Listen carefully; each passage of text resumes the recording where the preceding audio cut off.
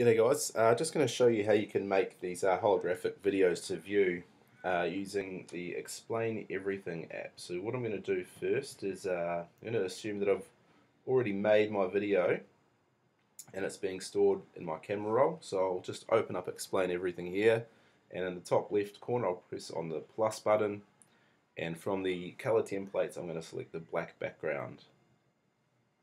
Next, along the side, I'm going to touch on the green plus button to add some media just here, and I'm going to select existing photo or video, and then I'm going to scroll through my camera roll until I find a video that is going to work well. We'll choose this one here, will be fine for now. Okay, so you can't really see the video too well because I've put it against a black background, and these videos tend to work better against darker backgrounds. So what I'm going to do is just reposition my video so it's about that size, and I'm going to move it into this position. So the aim is to create 4 of these videos, all with different orientations and in a different position. But it's a bit tricky. So what I'll do next is I'll click on the I button in the left hand corner, and I'm going to click on my video again, and then you can see all the options in that menu just lit up. So I'm going to click on copy, and then I'm going to click on paste, and it'll just make an identical copy. Now I'm going to turn this in this direction. Okay, so I'm just using multi-touch gestures there to spin it 90 degrees, and I want to move it so that it occupies that position there. And I just noticed this one's not quite straight, so I'll just even that up. It looks a bit better.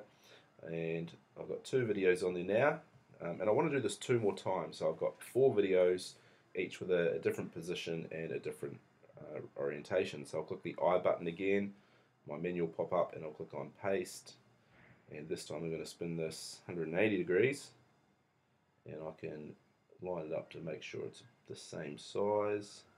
The more care you take with this, and the more accurate you are, the better. Now I've just noticed that's not quite right, is it? This one here needs to look like this. Okay. So like I said, the more care and precision you make with this, the better the video will be. I'm just doing it a bit rough at the moment to get through the video, give you the general idea. Right, now I need one more video on there. So I'll select my I again and click paste, and this one is positioned here. Right, now the aim is, once these are all positioned in the right place, is to get them playing at the same time. Now if I just touch on one of these, that bar will come up, that icon, and it's quite difficult to press that plus button to get all these playing at exactly the same point. So what I'm going to do first is I'll select the loop button on each of these, which means they'll just continuously loop. And I know that the videos are about 9 or 10 seconds long, so I'm going to press play on the first one, 13 seconds. Alright, and then when I reckon that's about to finish, it's got 5 seconds to go. These menus disappear on their own. I'm going to press play on the next one. So these 2 now should start to play at the same time. It's pretty good. And now what I need to do is select my third video and press play on that. And I think this one's going to be a bit out. I can see already that it is. So the third one isn't quite right, so what I'm going to do is drag that back to the start and try and get it at exactly the same time as the others. This one looks a bit better.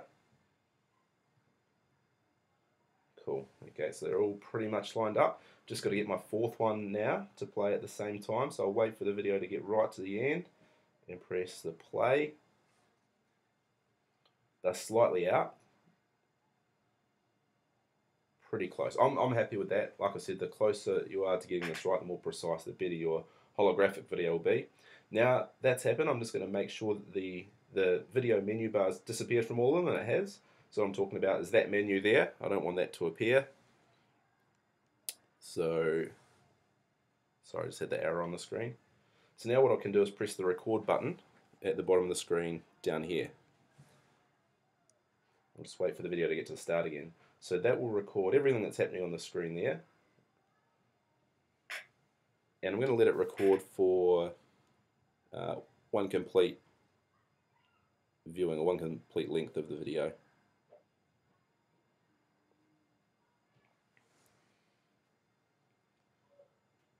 Okay, I'm going to press on the record button again, and now that's stopped. And now what I'm going to do is click this icon down here, which is the export movie, and I'm going to export it to my camera roll. And depending on the length of your video, the longer it'll take to process. This takes 4 minutes so far, but it's coming down pretty quickly.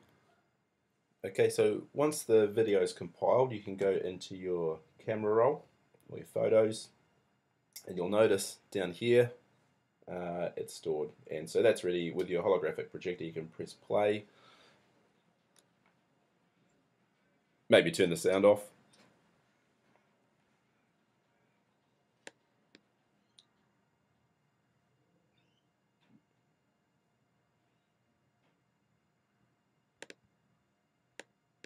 Okay, and you can view that through your holographic projector. All right. Any questions? Let me know.